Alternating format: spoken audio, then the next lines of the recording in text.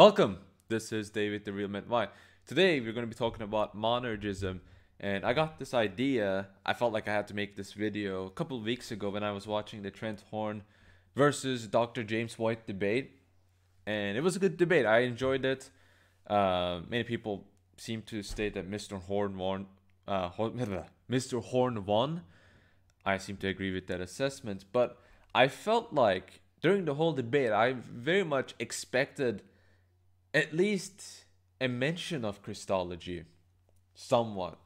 And I didn't see that. I didn't see that happening. And that really disappointed me. So that's what we're going to be talking about. We're going to be evaluating monergism from a Christological standpoint. But before we do that, let's talk about what monergism is. Let's just give a crash course. It's that salvation is dependent on God's grace and will. It's opposed to synergism, right? So when it comes to salvation, man's will is completely irrelevant when it comes to salvation. Now, this is actually a very key point, because if we argued for synergism, meaning that man's will is indeed important to salvation, first of all, that will run contrary to sola fide. Some people might argue that it doesn't. I think that's a separate debate. But at the same time, especially for people like James White, who's very adamant on defending his slogan, which is that if you can lose your salvation, then that means God failed in doing his job, right? So God cannot fail to do his job. Therefore, when God saves someone, a Christian cannot lose his salvation, no matter what he does. So this is a typical, I won't say Calvinist position that he's defending, and here's one of the slides that he has that where he points out this model. This is really the central issue that he outlines, and it explains both monergism and synergism in some way, right? Monergism essentially posits that in salvation, it's all God's work. So you can't lose your salvation. Now, before we move on to the refutation, I want to make a brief note, because I think this is very key for us to understand. This video is not about quoting biblical verses. It's about Christology, who Christ is, and it's about how we are redeemed. So let's talk about that a little bit. Christ is the legislator and the model for salvation. By his divinity, he's the legislator, and by his humanity, he's the model of our salvation. Because he's the second Adam, he is reversing the fall of Adam. So it's kind of like an inversion of the fall. And the patterns of our human behavior, as Proverbs 8:22 says, is based on Christ's life. Now, how is this relevant? Well, first of all, as I mentioned, Christ himself, in our view, is a proof of synergism, because in his divinity, he's the legislator. In his humanity, he's the model for us. Now, of course, Christ is purely a divine person, but he is human by nature. And this is what we're starting to get here, is that because he's human by nature, he has human faculties, namely will, right? One of them is will, sorry. So one of them being wills. But in that case, we have to closely analyze the monergist position to see if it really holds the traditional Orthodox position of diotheletism. Now, in the 7th century, you had a disputation between monothelites and diothelites. Diothelites were people like St. Maximus the Confessor, people that believe Christ had two wills, a human will and a divine will, but not just any human will, but a free, self-determining human will. Not a free human will. This is a very key thing to note. So a natural human will and a natural divine will. Monothelites argued that most of them argued that Christ had a divine will. Some of them argued that it was a composite theandric will, and some of them argued that it's one divine will, but the human will is appropriated, right? So there are quite different positions of monothelite thought, but we are looking at monergism and how it implies monothelitism. So let's look into this problem more in detail. Let me start that again. If in our salvation only God's will is the thing that matters, then human will is to be ignored, right? Because human will is overpowered and overtaken by God's grace and energy. But then that means in Christ, his human will either doesn't exist or it's not free. Because in salvation, as I mentioned before, the divine will and grace overpowers the human wills and faculties in order to save that. humanity, in order to save the human being. But if it isn't free, if the human will isn't free, then we can't really argue Christ is a human will. I will get back to this later on, but the conclusion I'm going to get to here, the human will either doesn't exist or it's subject to the divine will. Now, very key note that I have to make here, as I mentioned before, many monothelites will actually say Christ did possess a human will. What we're talking about here is a free, self-determining, proper, actual human will, not a human will that is merely a tool of the divine will, right? So we will say, for example, in contrast, here's an example for position. We will say that Christ's human will is actually subject to the divine will. What we do say that the human will is still nevertheless free. It freely obeys God. So this is a key example of synergism. If a Calvinist says this, he is contradicting synergism, right? Any monergist, he's contradicting monergism. Sorry, any monergist that says Christ does have a free human will is contradicting monergism, because how can the human will be freely working in synergy with the divine will? If that can be the case with Christ, so too can it be the case for us, right? Unless there's some case of special pleading. Now, of course, Christ is a divine person and all of that, but nevertheless, he's the model for salvation, right? We need not to forget that. So, if the human will does not exist, some might say, well, I don't think the human will exists. I disagree with the Sixth Ecumenical Council. I think Christ only had a divine will. Then you have to ask, well, what is it? What is will property? Well, obviously it's proper to person. And it's kind of obvious. The person is the one that wills, right? Then in that case, in the Trinity, because there are three persons, you have three wills. Okay, that's tritheism. So that leads to tritheism, that completely pushes you away from traditional Trinitarian thought. If Christ does indeed have a human will, no, wait a minute. I do believe that he is a human will. It's subject but to the divine will, but it's still a human will. Well, it's not enumerated because, again, as you said, it's subject to the divine will. We will get back to this more in detail in the conclusions of it later. In either case, the human will is not assumed, therefore it is not healed. Therefore, Christ did not assume the fullness of human nature. Right, this is taken from St. Gregory of Nazianzus' letter to Cledonius. He doesn't talk about the wills, but he talks about how things that are assumed are being healed. Now, you might say, well, Christ didn't have to assume it to heal it.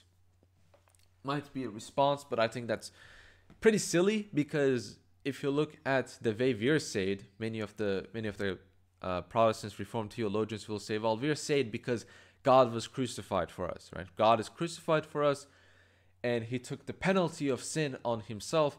Well, wait a minute, but didn't he become human? Didn't he assume that position in the crucifixion? Well, yes, he did. But if you don't have to assume something to heal it, then he does not have to assume himself on the cross either. Oh, but then the crucifixion was not needed then in that system. So I think that kind of leads to nonsensical positions. Let's look at the free will and consubstantiality. Now, Calvin posits that man has a free will. As a matter of fact, the way he defines it is pretty close to orthodoxy. He says that the human free will is by definition self-determining, that it's by definition it's free. But as we looked at before, we cannot say Christ is a free human will. It says free will in the slide, but I mean free human will. But then there's a huge problem here. Right? Or human will by nature is free. Christ's human will is not free. Then that kind of implies that there are two different wills. If there are two different wills, and we know that wills are a faculty of nature, well, wait a second. That pretty much implies and strongly implies that Christ is not consubstantial with us.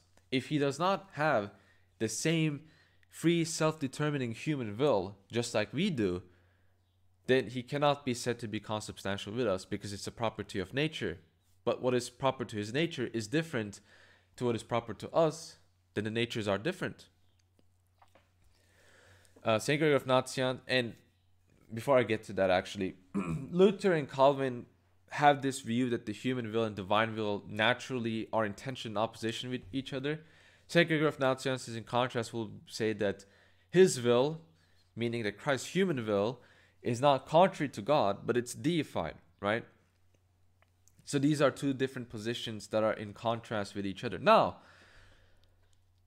we made this point, right? Some Calvinists might come up and say, well, I don't really care about your... there's also another point that to be made.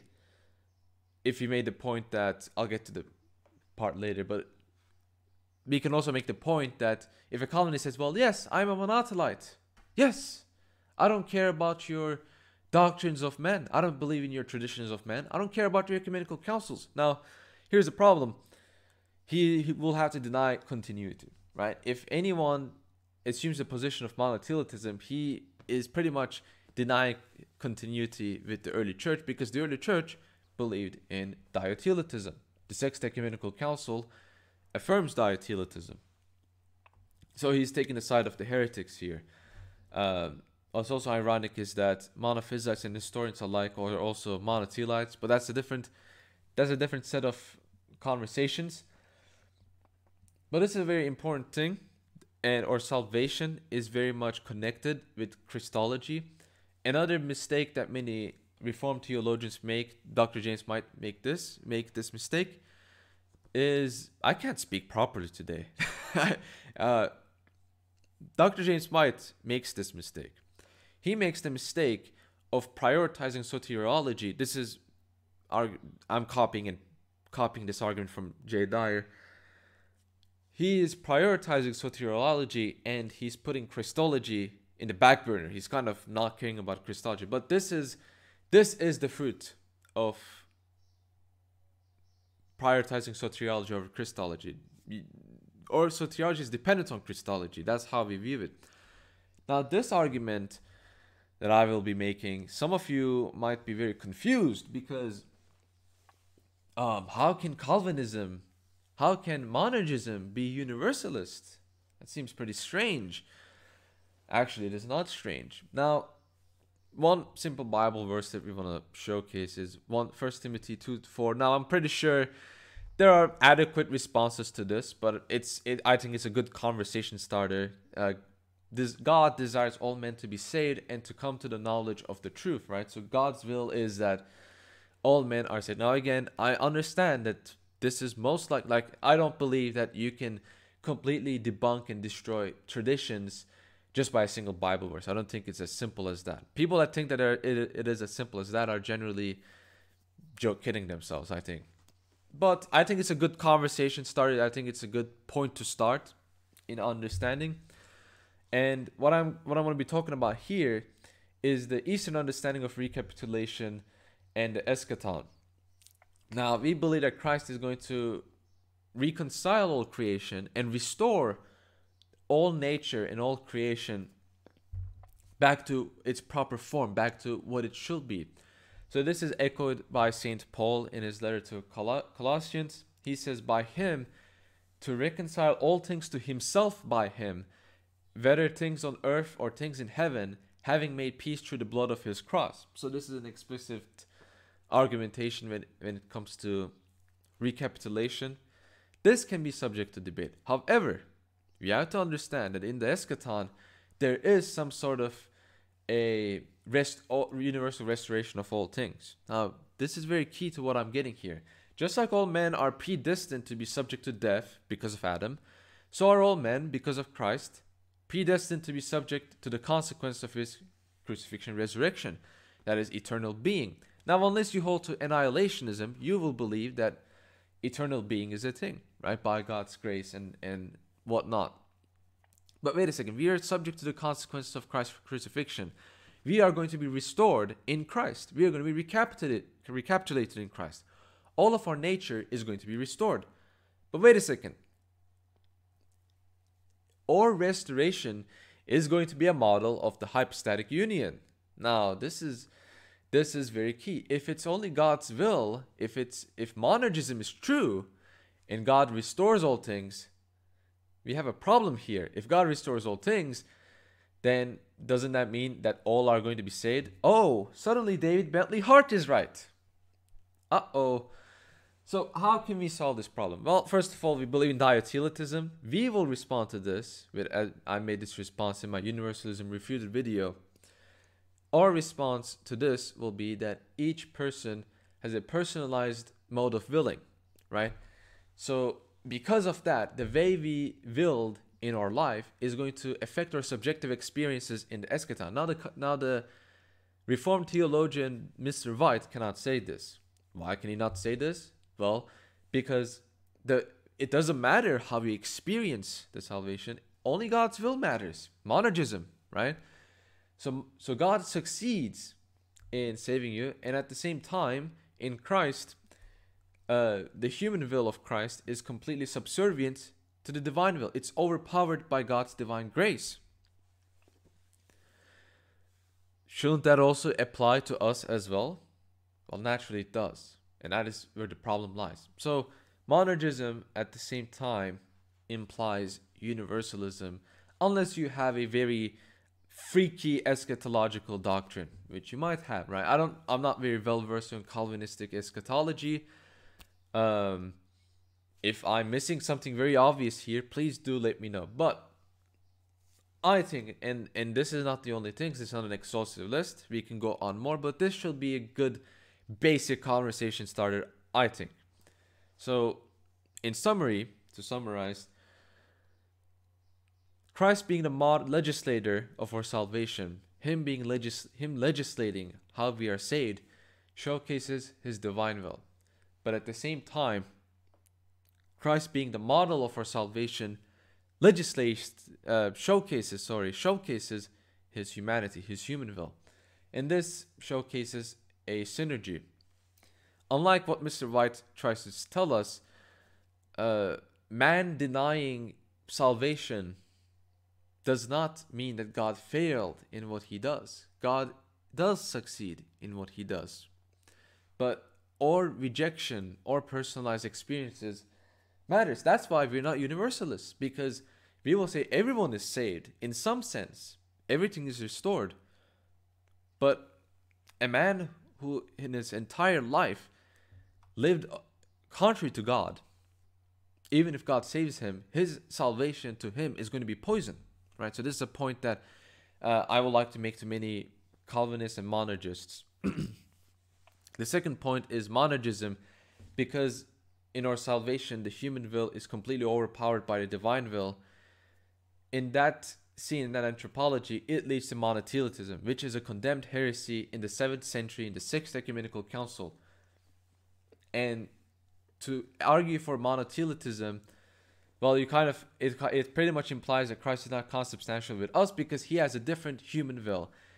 If he has a different human will with a different set of properties, and these properties are faculties of nature, because the properties of this will is different, the nature therefore also has to be different. Because the nature is also different, he's not consubstantial with us, therefore God did not assume human nature. Another problem. And ultimately, monergism leads to universalism, because God wills all men to be saved. God is going to recapitulate all creation and restore all creation. And I cannot see any way that a monergist can argue how that does not lead to universalism. I will be very interested. Thank you all for watching this. If you like this video, feel free to subscribe, like. If you want to share your thoughts, point out a mistake I made, because I think I might have made a mistake. Maybe I was pretty solid in my presentation. I don't know. Make sure to comment. And if you want to see some more content, more motivation for me, be sure to be my pay piggy. I'm joking. Be sure to, if you feel the need to, donate to my Patreon. If you don't want to, that's fine. That's wonderful. We support freeloaders. We are pro freeloaders in this YouTube channel. So if you want to freeload, that is completely fine. We love you. Thank you all for watching. I'll see you in the next video. God bless you all.